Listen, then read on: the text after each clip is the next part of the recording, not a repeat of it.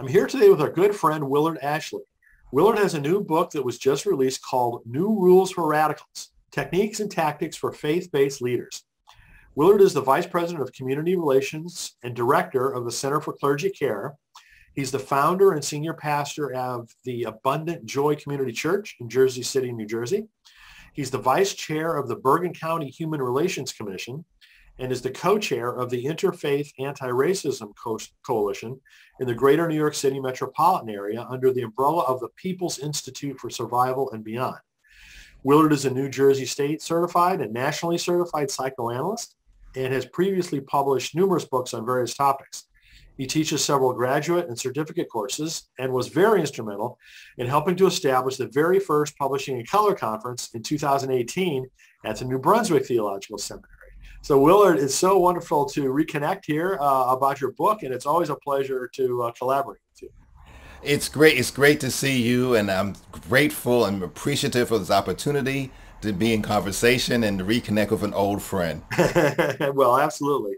And you've just, quite frankly, got such an amazing background. I just kind of touched on it a little bit. Can you tell people a little bit more about some of those things that I mentioned? Well, basically, I have three professional identities. And I'm professor being one, and I literally just retired from full-time academia. So I'm no longer the vice president. Currently I teach at Rutgers University School of Social Work in their Doctor of Social Work program. I'm also teaching at the New Jersey Institute for the Training in Psychoanalysis. So I'm still teaching, as many courses, but just in different places for a lot less money. So a lot less money. And so I had the professor hat that I wear proudly. I still am a congregational pastor. And I looked at how time flies. It's been 39 years. Wow. Yeah. Next year starts 40 years as a pastor in 4 different congregations, New Hampshire, and then 3 in New Jersey. So that, and then my more focus as of late has been as a psychoanalyst. And so I literally just opened up a brand new office as part of my transition from full-time academia into psychoanalysis, psychotherapy, marriage and family counseling. And that good news, bad news, it's going well, which means a lot of people are, trusting me to walk with them in their journey. But there's a lot of need. There's a great amount of need, even more so given the pandemic and all that goes with it.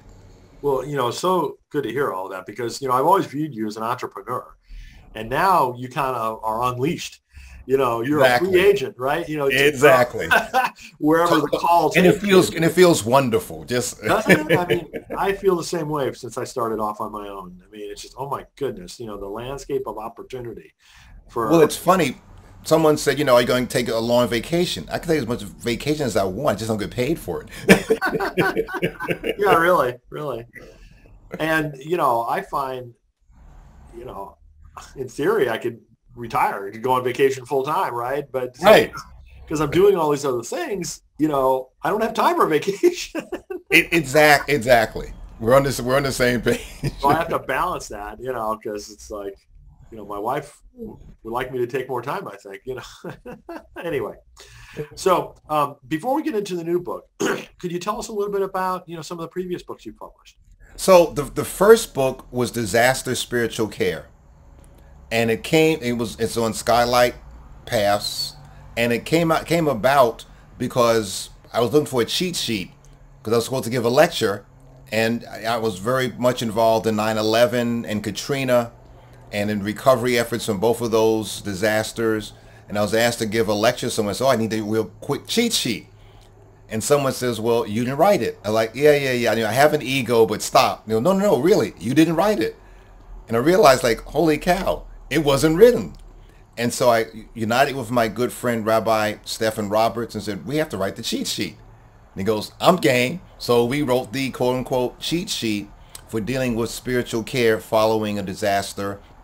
We have 30 plus contributors, and that in of itself was something, that'll never sell, too many contributors. Well, guess what? It's now in its second edition expanded, and it's doing quite well. Excellent. So to have that book, then there was, I guess I call my tenure book, which was Learning to Lead. And again, we have about 30 contributors, and that was just trying to look at how do you provide leadership as a Christian for the most part, although we also have Jewish contributors as well. And what are the kind of the tools that you need to provide effective leadership in the 21st century? So those are kind of the two that got me started and launched me. I was a contributor for a number of other books, and I'm happy about those as well. But the ones that had my name on the front, those were the two. Well, those are great books. And, I think, as you said, anthologies like that, or the collection of essays, oftentimes don't sell as well. The publishers don't like them. But, I think they're really important books to hear from a variety of voices like that. And these are people that are doing it. They're practitioners. They're also academics in some cases, but they're doing both. And they're saying, here's the real live lived experience. This is what's going on, boots on the ground. Here's what's happening. Not just theory.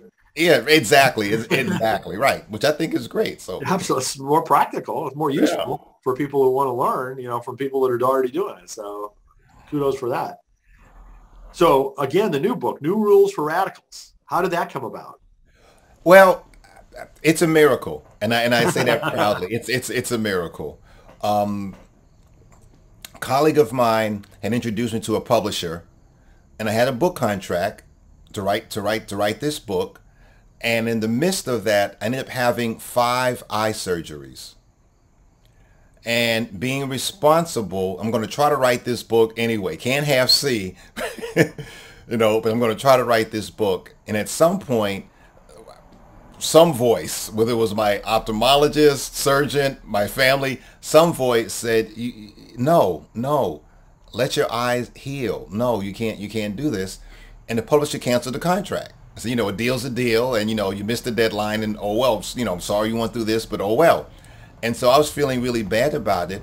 I mentioned it to my colleagues at Andover Newton Seminary, Theological Seminary, and they looked at me like, Will, you have this wide, vast network. Lift your head up, dude. Make some phone calls. In fact, don't even make phone calls. Look next door to the people that you work with. Hello. And so, lo and behold, someone that's at Judson Press is on the board. And I sat during coffee and said, here's what's happened. Here's my proposal that was approved by the other publishing company. And long story short, within 2 weeks of the one contract being canceled, I had a new contract with Judson Press. Wow. That is so wonderful. We fast forwarded this through the process because we really like what you're trying to say. So normally it would take forever to go through process, but we put this on fast track. So let's go. That is so excellent. I mean, how lemons turn into lemonade, right? I mean, and not to put down the other publishing house, but I feel and have felt much more freedom with Judson. Okay. And so that was a learning for me that different publishers have different expectations and different spin, and I get that part. But I just felt more that this book is Willard, as opposed to somebody editing it to death that fits this audience versus this audience, but it's not your own voice.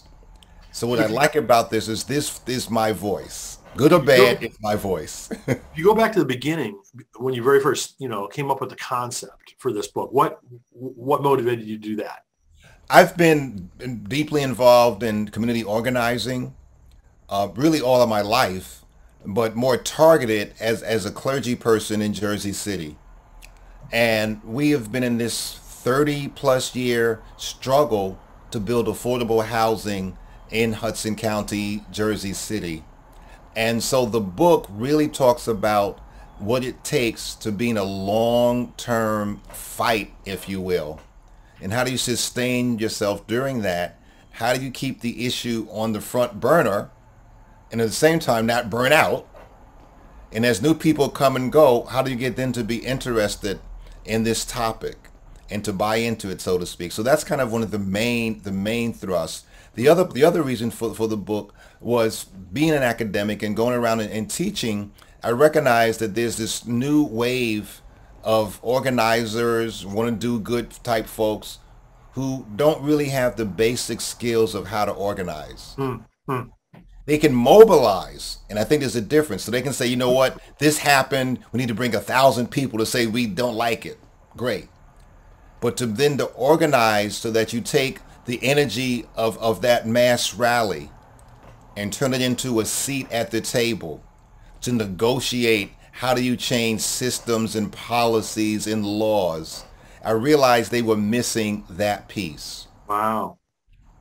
That's really cool to be able to tie those two things together, Yeah, right? Because it moves it from being a one-shot deal, exactly. to something that's got not only longer term impact, but greater impact in more areas than just on the street. And that would be my agitation to the younger folks and maybe some not so young to say, okay, so you had the rally, you made the front page of the newspaper. What changed? Yeah. What next? What do you follow it up to make something actually change, right? Right. Well, that's excellent. I mean, I can really see why a lot of people could use this. I didn't realize that was the focus of the book. Yeah, it's about how do you change policies, systems, how do you change the laws, and live to tell about it. Really, there you go. So in the book, you give an overview of a pioneer, Saul Alinsky, and his work. Now that was 50 years ago, right? Roughly. So what's changed or what's to learn from And that? that was the other reason. That was another reason for writing this particular book, is lots have changed in 50 years, and nothing has changed in 50 Yeah, years. exactly. Saul Alinsky, social worker, University of Chicago grad, et cetera, Chicago, but he wasn't a congregational leader. And I make a distinction and devote a good portion of the book that is a difference as social worker versus when you're the rabbi, the imam, the pastor, the priest, and see the same people every week, and you're accountable to those people. And that came about from some of the mass protests in Ferguson and other places where my colleagues were saying, the first time I was arrested symbolically, yay, go pastor, go rabbi, there, the second time was like, and by the third time, like, you're embarrassing us now, come back and do your real job, do the worship over the weekend, go visit people that are sick, run the administrative stuff. And they were frustrated. Because they were saying, wait a minute, we learned in seminary how important social justice can be and should be, and it's biblical. We're trying to do social justice, and we're not getting the applause and the appreciation and affirmation from the congregation. What the heck? And so the book tries to say, well, you have to do some homework first, and you have to exegete your congregation. And yes, I know it's on the brochure and on the website, but to really dig and find out, are they really about social justice the way that they advertise when you said, yes, I'm going to come? And so the book talks about ways to kind of look at that and really do interrogation to find out if that's the case. Because you really do need your congregation behind you.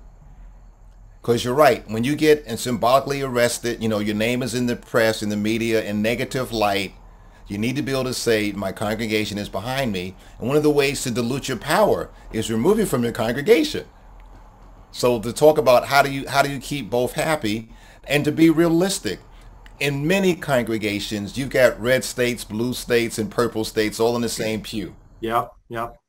And so how do you maintain a sense of integrity around social justice, realizing that some folks won't like the sermon this week? Really. So what would you say would be like the number one thing that you'd like people to take away from the book? That you can win, that, the proverbial, you can't beat City Hall. Well, you don't have to beat City Hall, but you can have a conversation and negotiate with City Hall to have the outcome or the outcomes you would like for your particular self-interest. And like I say in the book, I'm not pushing any particular spin other than saying that these are the tools that will allow you to take the things of interest to you and to fight for those issues. And that one of the challenges is that politicians listen, but not to the voices of ordinary people. the developers, the bankers, the folks that wrote the check that get you elected, the special interest groups, the lobbyists. So how do ordinary citizens get their voice heard, and not just heard, but then people, people that make decisions react and respond to hearing your voice and the things that are important to you. So that's that. It's that kind of insulting thing to punch. You shouldn't be involved in politics.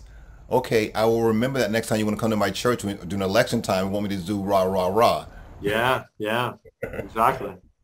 Wow, how powerful! What a useful, set of tools and a very practical thing for you to have done to write this. So, what about looking forward? I mean, are there any other, book projects that you can talk about? Well, it's interesting. One of my colleagues suggested that I take the outline of this book and begin to think of how would it apply in the psychoanalytic world. Really? Really. So I'm thinking like, okay, so they're willing to help me with this. There's a well-known institution up in Cambridge that said, said we'll help you give some thought to this. Excellent. So I'm thinking, okay, and the more I'm looking at it, there are some parallels. I mean, it would take some work to kind of not to force fit it. And it does make sense. I'm becoming warmer and warmer to the idea. I just literally wrote a journal article for a psychoanalytic journal, and talking about how do you address issues of race and racism in private practice and individual treatment. Interesting. And so there is some parallel, not a lot of work to be done to get there. So cool. So where can people learn more about all of your work, and where can people learn more about the book? They can go on Judson Press website for this particular book. The book is also available on the normal channels, Amazon, Barnes & Noble, Target, Walmart, and the other books that I've written, they're edited, they're on those as well. Good. Well, Willard, congratulations on, yet another element of all of your fine work. And, thanks so much for doing something, again, that's so practical. Thank you. And I was raised with the notion of you can get your PhD, you can get your terminal degree, whatever, but everyone doesn't have a PhD. Everybody doesn't have a terminal degree. You have to make it so that everyone's not a giraffe. that was the way it was told to me. So you have to bring it down so everybody can drink from the same fountain. Well, it's just, like you said, to make things happen outside of an academic, sphere, it's important to make it practical. And it's not, and this is not anti-academia. It's not anti-intellectual. So I'm not, there's 80 footnotes in the book. So I do document things. However, people need to appreciate how do you get this done. Sure. Like you said earlier, this is not just theory. I've lived this. I've lived this from a teenager up until now. So it's not just, I took a couple of courses and know how to do this. I've lived it. I teach it. It's still very much a part of my life. One of the illustrations in the book is as a teenager in my neighborhood, how we closed down a quote-unquote discotheque that was drawing people that we didn't want around in our neighborhood because they were bringing guns and drugs and they were robbing us, etc. And we're like, oh, no. And so, again, it may not be taking on City Hall, but whatever the cause or interest that has your attention, how do you address it? How do you win, quote unquote? Very cool. Well, congratulations, Willard, on this. Thank you. And please let's stay in touch. Because absolutely. I know there'll be lots of very interesting things to come. Sounds good.